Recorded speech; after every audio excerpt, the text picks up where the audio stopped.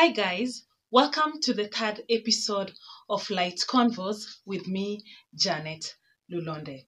So, in this episode, I'm going to talk about the lessons that I would like to practice in 2023. Generally, I know we are almost the end of the first month of 2023. It's the third week of January of 2023, but there are lessons that I want to practice this year because 2022 generally it was all about learning and unlearning. So there are lessons that I would like to carry forward, and there are some behaviors that I would like to let go of them. As I've always said, we are not perfect. I am not perfect, but this life it has always been a work in progress.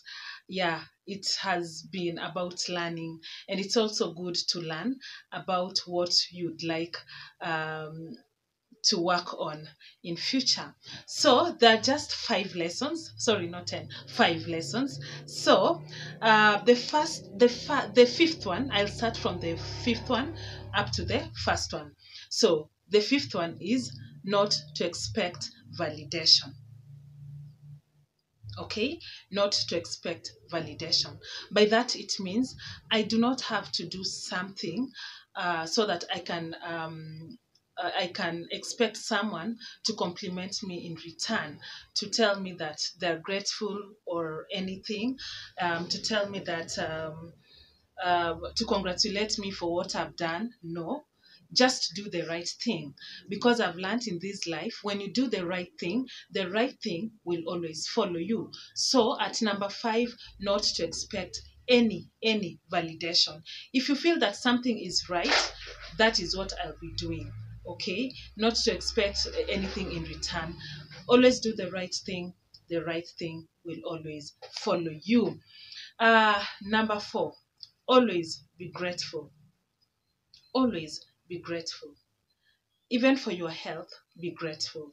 For your friends, be grateful. Family, anything. If you have a roof above your head, be grateful. I just realized that last year, maybe you cannot be content with whatever you have. But in life, I've realized there is so much to be grateful for. Like, we always, as human beings, I know we always want more and more. You get this, you want this. You get this, you want this. So I've unlearned to stop whining, and I'm learning to always be grateful. To be grateful for life, to be grateful for the opportunities God has given me, to be grateful for a lot of things, Yeah, as much as we are working towards a certain goal, I'm grateful for whatever I have right now as I work towards what I want to achieve in future. So I'll always be grateful. Every day I'll always be telling God thank you, and telling the universe thank you, because I'm blessed, and I'm grateful for whatever I have. I do not take it for granted. So the third one is measuring my words. Mungu, nifundishe kunyamaza. Measuring my words. That is something I always tell God. God, grant me wisdom. Grant me knowledge. I don't know, just to tell God, I just want to measure my words. Yeah, whatever comes from my mouth, I just have to measure them.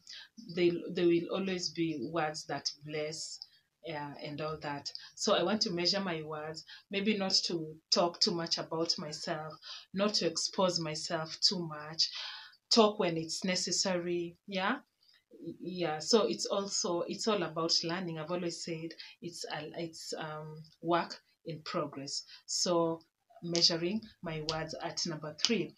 Number 2, it's always be myself, not to try too much, because I've learned in 2022 and the previous years, it has been learning. Like I've been learning a lot and unlearning too. Um, at some point you can be very kind to people, and what you get in return is something different. So I'll always be myself. And sometimes you might be kind, and then you get something you did not expect and be like, no, I'm not going to be good anymore. Like maybe you can lend someone some cash. Okay, I'm not saying that I usually lend money, but that is just an example. Let me say I've lent you some money, then you do not refund on time. So I be like, me, I'll not be lending money anymore. You see? And then maybe you'll have someone who's in need and they want you to help them out. So I think you'll be okay with limitation. Yeah. So the point that I'm trying to say is just be yourself. Don't try too much. If you have a good heart of helping, just be you. And don't like try to overdo something so that people can like you. There are people that even if you try, I don't know how much you try, they'll just not like you. They'll not. They'll always see the negatives because it's in their mind. So you can not try to impress them. So don't try to impress anyone. Just be myself. Then the first the okay just be myself. Okay, so that is it. Then the last one is not to take things personal. That one I'm learning. I'm learning, and I'm really hoping that this like if this year or the coming year, but most especially this year, yeah, I try so hard not to take things personally. I know when someone tells me, Janet, you're a god, I will sit and be like, why did this person tell me that I'm a god? Hmm? But deep down, I know that I am not a god. I do not have horns. I do not have fur. You see? So, I am not a god. Okay? So, I'm learning not to take things personally. Yeah, that is something that I have to learn, not to take things personally. Because sometimes, people, I've learned that some people, when they tell you something, especially people who are careless with words, um, they just say and they'll not remember whatever they've said. But you who tries to be very careful, you'll be there and be like, why did this person tell me this? But for them, they'll not be remembering anything. So, for them, they'll not remember that they've said anything. So, that is something that I'm learning, that I not to take things personally, because we are dealing with people from different backgrounds, different upbringings. Some people are hurting, and they tend to take it out on you. So and it's not that they mean, it's not their fault. You see, sometimes life can really be hard on us.